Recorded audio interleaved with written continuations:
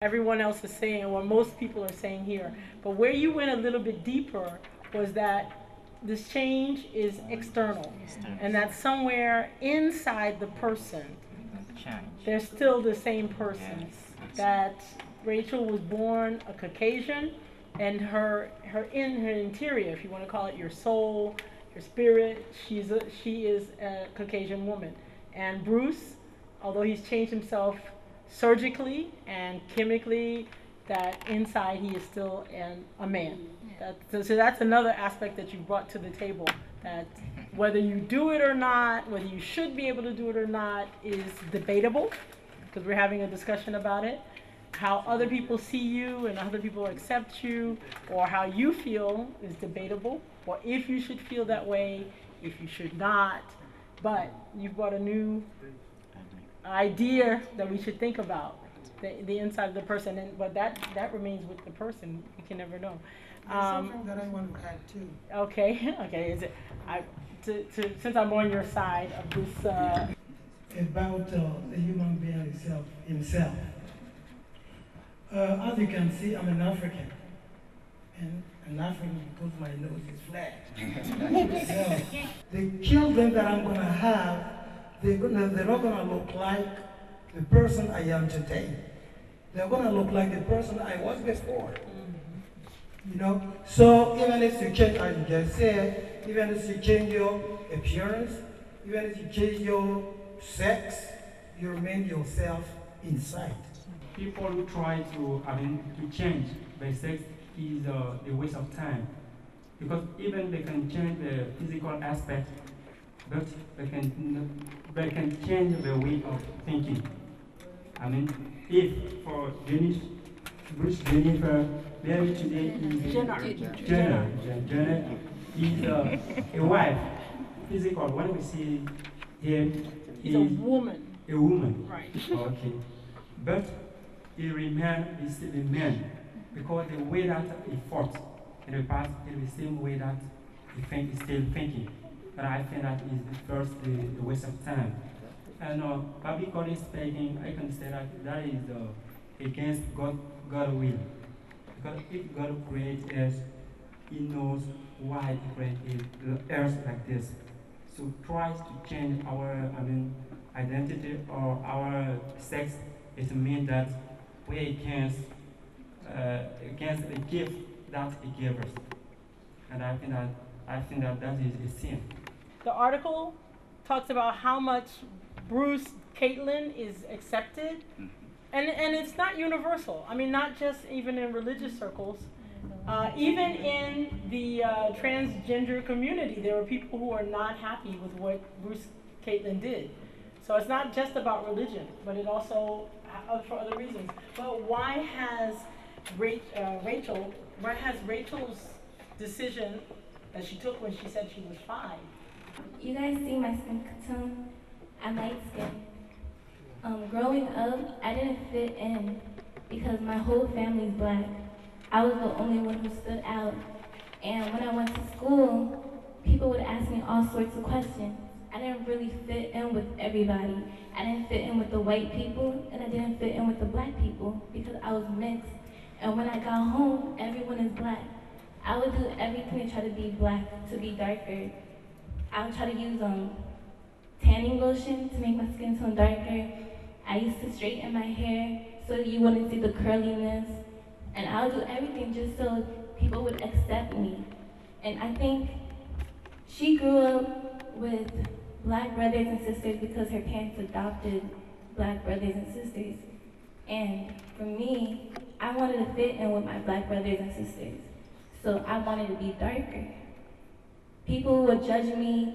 People would ask me, am I adopted? People would say so many things. And where I lived, in the area that I lived in, it was mostly white people. And they didn't accept black people like that. So it was difficult because I didn't really know who I was. And I see everyone else is black, but I'm light skinned. And I didn't like it, so I wanted to be darker.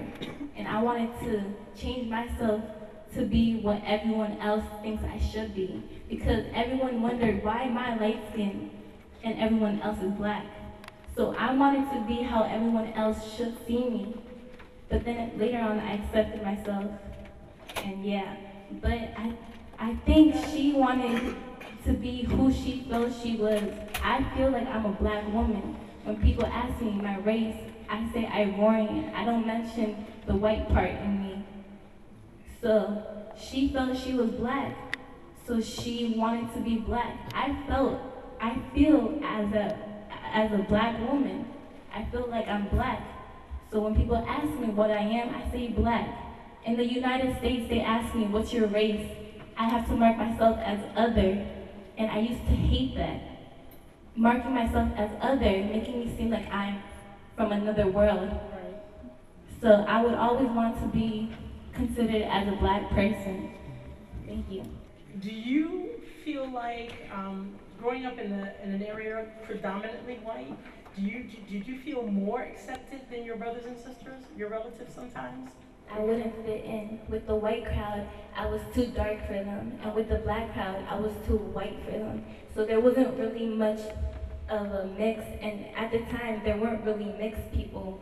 So I didn't fit in with the black people, and I didn't fit in with the white people. But it's later on when society made it seem like being light-skinned was a new thing, that people started accepting me as a light-skinned. But before, they didn't like the curly hair. They didn't like the mixed. There wouldn't be a category for where I would fit in. I would fit in as other. Okay. Mediterranean area in Europe, from Greece, Italy, southern France, they tend to be a more olive color. So when there's a little mixture going on there, people could easily think that they are, and they see Rachel with her black brothers and sisters and think that, and probably she started to identify more even when she was not with her family, when she was taken alone. And even here, do you sometimes see, I'm gonna ask you guys the questions, that people who are fair-skinned, or the lighter they are, that there's more acceptance? Do you see that here in this Ivorian culture, that, oh, you are a métis, or you are, how many people see that? You see that? Okay, you wanted to speak next, right? I think so. I think you have the mic. Okay. Military school. And I came to university. My mind was blocked. I was like a stone. I couldn't hear anything else than what I thought. And I had a bad idea about Métis people because they are often weird. So the first day I saw Cedric, I had this mindset about this him. Prejudice. Yes. But we have been friends now for 4 years. He is one of the best people I've seen on this earth. Yes. Cedric won't say that I am a little bit, because we see them, personally I see Métis as white people. Cedric won't say I'm white, so I don't eat black people food. No. If Cedric comes to your home, he takes your culture. He's accepted by everywhere in the school. I want you to meet him. Yes. I think people should be accepted for who they really are. Okay. Yes. So sometimes here you can even the opposite, which is sometimes common. I don't know how to put it. Even adulation, saying, "Oh, you're the light-skinned person. Oh, you're so pretty. Oh, your hair." And sometimes you see that, and that is also as disturbing to someone, to be adulated adored because they are different. Like you, and I think you said that you saw people of mixed race as white, so they're different. As a believer, I think that it's not good to change, your skin, or to change you can change your race because it's good, but with regard the change of gender is not good because according to the scripture, you can change, but externally you're still the same. Internally. Yeah, internally, because okay. you can change your body, but your appearance is the same, you know. No, the appearance is external. Yeah, the appearance is external, excuse me. So, this is what I would like to say today. Okay. So you're saying that but you said that you can change your race? One should be allowed to change his racial or her racial identity? Your race. Okay. So you're promoting, for example, what some women here or some people refer to the fact that African women not at all. They're African women. There is a tendency among African and African American women to lighten their skin. Yeah, if you are white, you can be identified as a black if you want. But me, I'm not opposed to change the race, but I'm totally opposed to change the sex because it is forbidden according to scripture. Okay. You know, because I'm a believer. There are people. Okay, we looked at a Caucasian woman who wants to be identified as African American. And then you're saying it's okay. So I'm asking you, do you also feel that it's okay for African or African American women who put chemicals on their skin to become lighter and to identify more with the Caucasian race? How do you feel about that? But I think that it is because of discrimination of the injustice, you know, they have to do that. But you feel it's okay?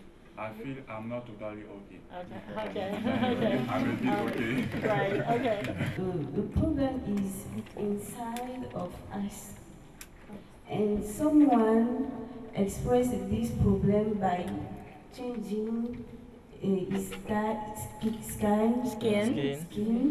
and someone can express it by changing hair, or someone can express it by changing their gender to become a woman or man.